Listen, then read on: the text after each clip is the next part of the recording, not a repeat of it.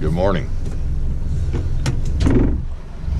Well, we're out on St. Joe River again, and we had a little surprise this morning when we pulled up to the launch. And my old man and my brother decided to launch this morning as well. So I thought we'd have some fun with them, and we're going to have a little competition today. In fact, here they are.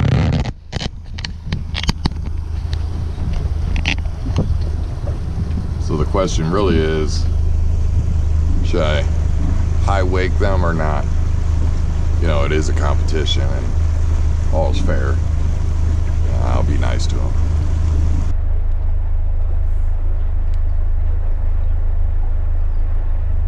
I decided I was going to be nice.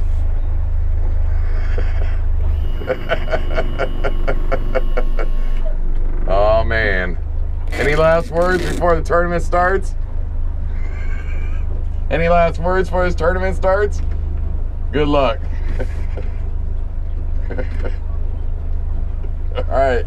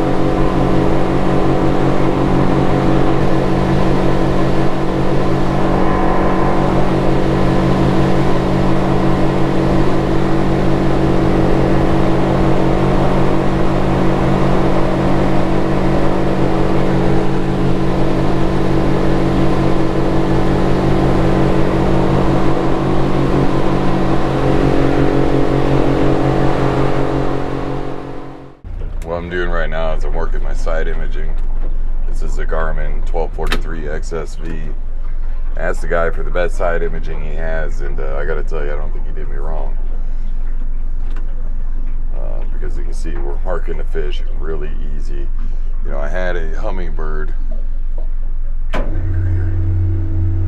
Had a hummingbird side imaging, and maybe it was just the size of the screen, but it was nothing compared to this thing. This thing is pretty amazing. You can really see the detail on the fish, everything.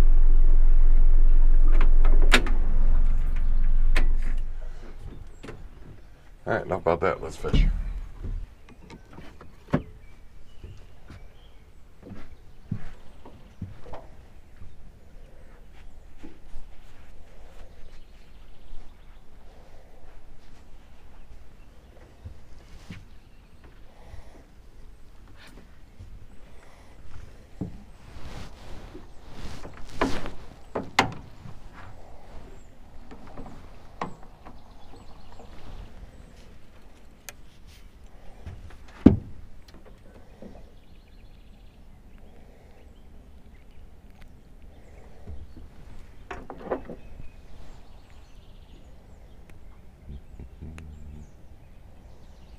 Around 4-ounce weights today because current is pretty good. Started the headpiece.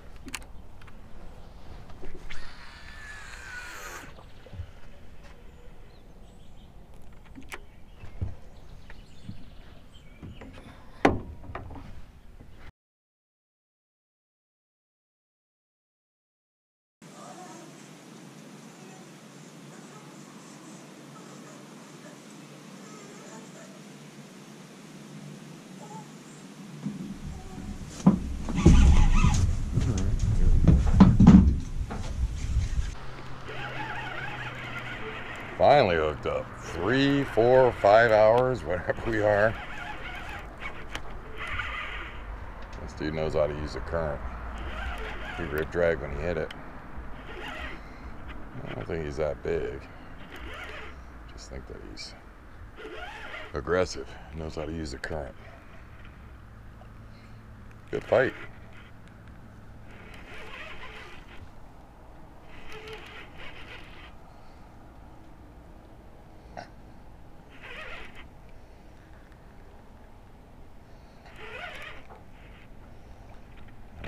Alright. He's not bad. Acting like a channel. Let's get in my motor. It's just amazing me how these fish swim upriver with ease in this current.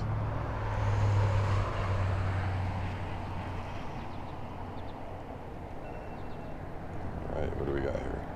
Yeah, decent channel. It's a netter. It's a netter.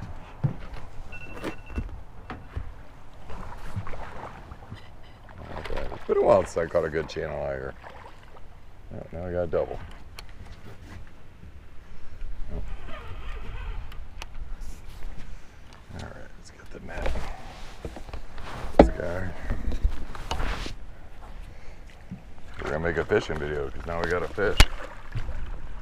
Maybe. What do we do? Now we do. Chunker of a channel. That'll work. That will work. I think we got another one on over here. All right, got one in the boat.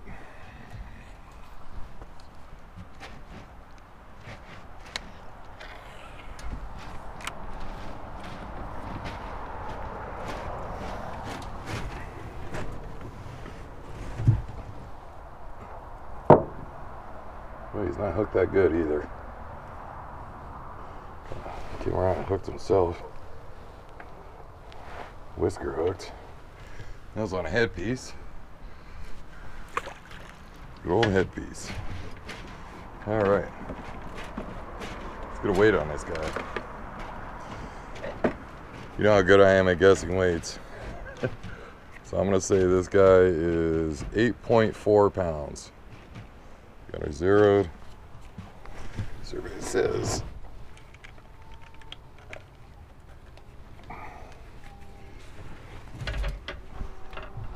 No cheating. Oh, we got another fish on. Alright, so we are 7 pounds, 11 ounces. Let's get him out. There we go.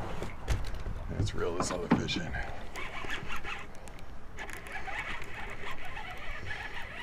Feast or famine, I guess, out here.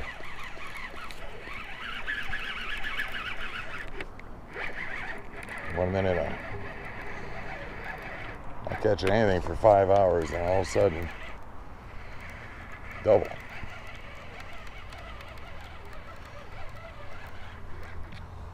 Another line there.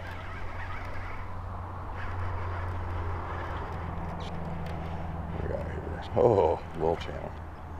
Little channel. We'll go for this one. Nah, you ate that big old bait, little guy.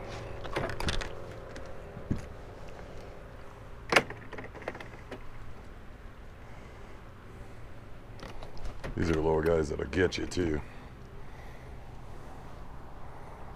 There we go. All right. Now we got weight on the other one, 7 pounds, 11 ounces. It's messing with 8.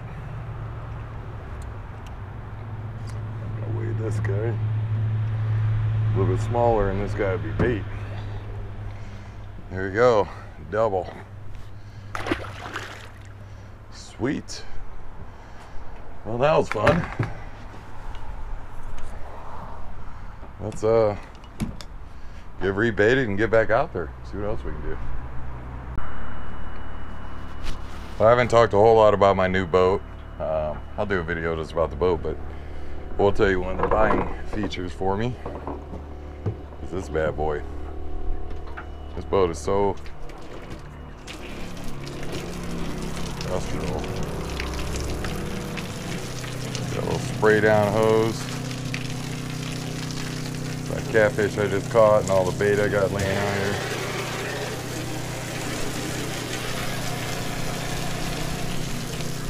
I can just spray my deck down.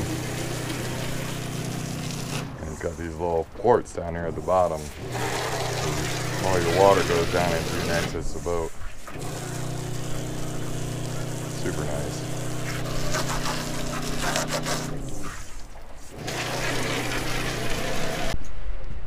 Alright, I don't know why you can see this, but I'm going to kind of show you what I'm doing to find these catfish. Today's a good example of a really slow day, tough fishing. Fished 4 or 5 hours this morning with 2 little nibbles, bouncing around a lot. But I did this last night, and it seemed to work, so we're going to do it again. And the spot I just doubled up at, this was a program I did. So with this Garmin, again, it's a Garmin 1243 XSV. I asked for the best side scan I can get, and this is side view, clear view, I believe it's called.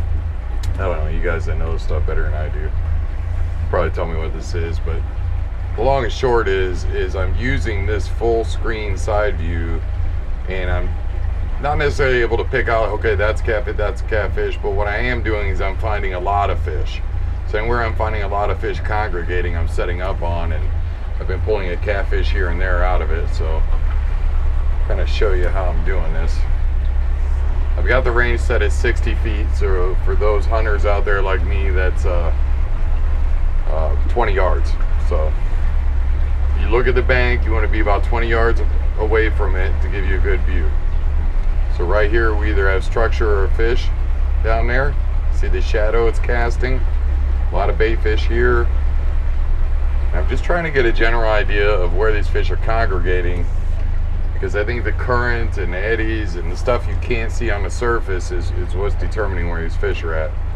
So right now I've got quite a bit here, quite a bit of rocks, debris, and a lot of bait fish, smaller fish within this section right underneath the boat. And you can't see it, but up ahead of me is a large current seam. So that current seam seems to be holding them. So what I'm going to do, because that looks so good, is I'm going to set up right on the front side of this current seam, and I'm going to put my baits right through here. Now some of these may be catfish, some of these may not. That I think for sure is a catfish sitting on the front side of this little hump. But this is amazing. I mean, look how clear this picture is. The hummingbird that I had is nowhere near this clear. I mean, it's almost like cheating. So I'm going to set right up on the front side of this current seam.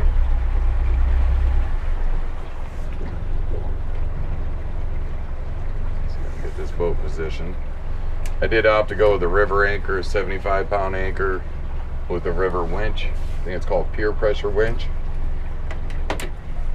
And let me tell you, wherever I put it down, that's where I stop. There's no messing around.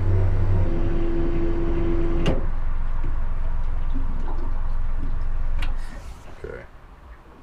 See a few boulders at the bottom here. These aren't fish. These are just boulders or logs. Wait till this catches here.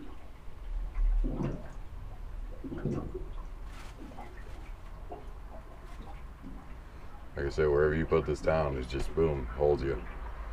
So I'm gonna turn my motor a little bit so I can get the butt end of this boat over here closer to this current seam.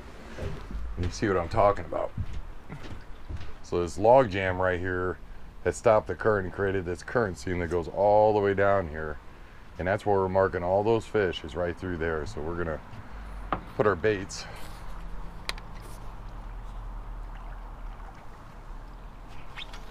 right on this current seam.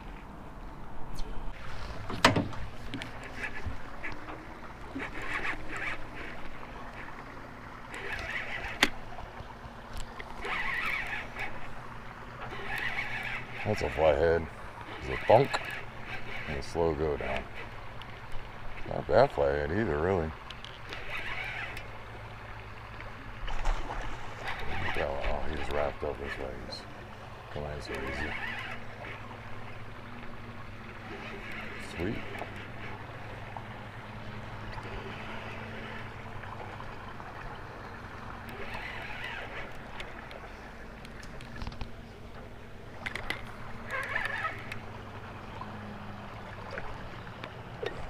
Oh, he choked it down. He choked it down. Yeah, test this line out. Doesn't look that good. That chunker. Got him. Well, almost make a fishing video now.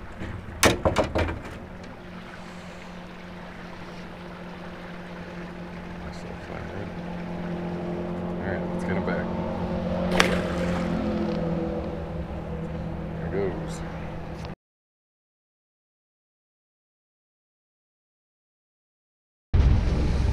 Well, it's day 2, July 9th, 10th. Today's July 10th.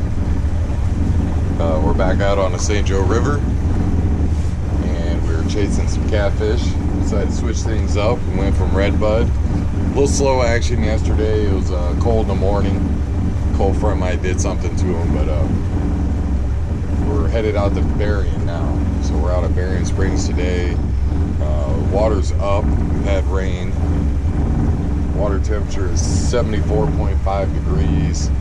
Air temperature is probably mid-70s right now. It's supposed to warm up to low of, or high of low 80s. Words are hard this morning. So we're gonna head out here and see what happens. Hit these holes, and with the water up, hopefully we get some action. Bait's a little limited today, so I brought some rods in case we need to get some more bait. But we'll see how we do. So get set up and see what happens. All right, we got our boat essentials. We got rock stars and apple and cherry pies. Let's turn this on. Sun isn't ideal for this. So here's our first spot. Definitely running 4-ounce weights today. That much. Because it is ripping today. Which is good. Kind of like that. It's good for big channel cats. Not so much for big flatheads. Alright.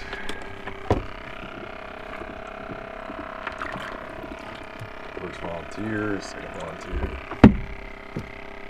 That one's next. I'm still kind of alive, so I'm going to use him first. We don't catch these every day.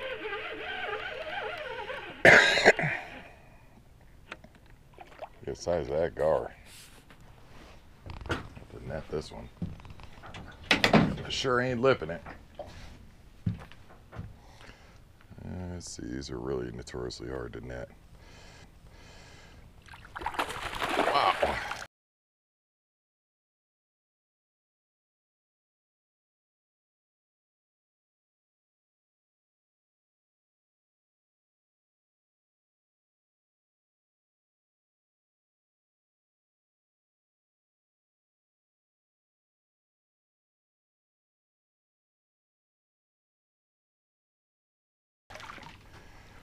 That was cool. That was cool. Got him. Look at the size of this gar. Yowzers.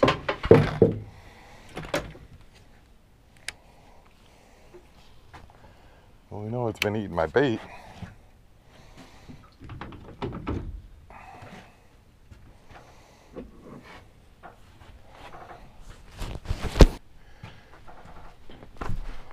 Here we go, guys. I don't know whether you can see me. Nice long nose gar.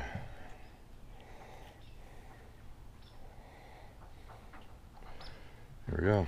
Let's let him go.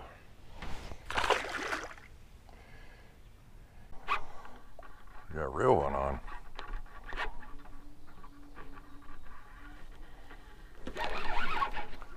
Finally get some ground back. Man, this fish is hauling ass in its current. Okay, caught up my other line. A real fish.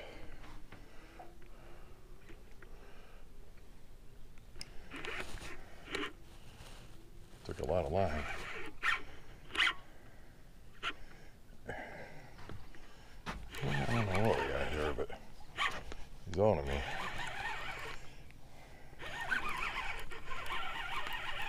This will not be like nobody's business right now.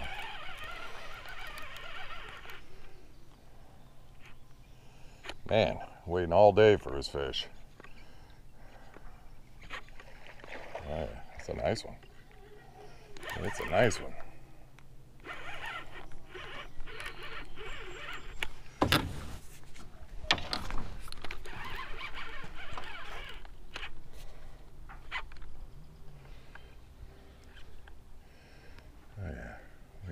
I had a channel. Is that a dogfish? A giant bowfin. Well, that's different.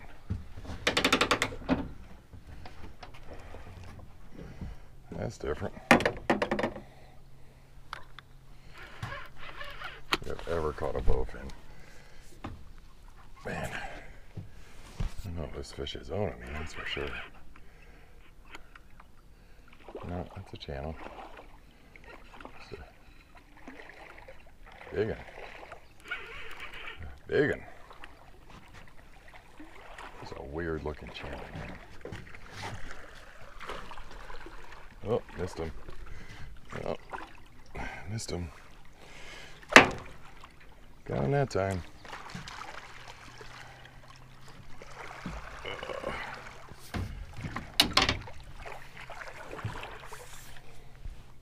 All right. Let's bring him in this way.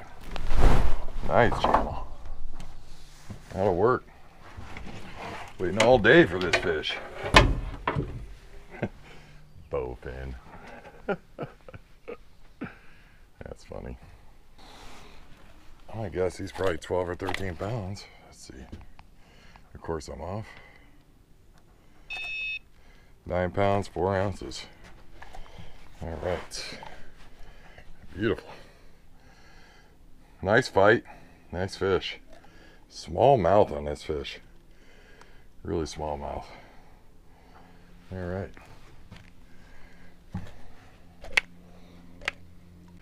Let her go.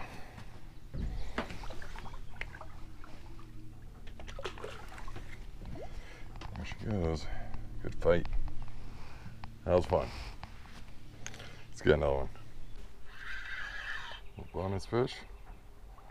Oh, walleye. Would you look at that? Little walleye. Huh.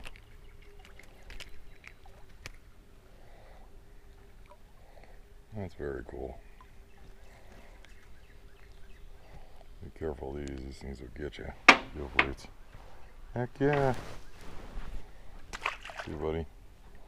Ball of night crawlers. 3-wave rig. Huh. That'll work.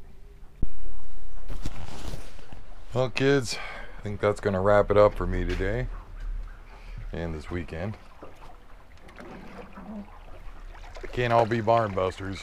Can't all be 30 pounders, but hey, any day on the river is a good day in my opinion. So, till next time.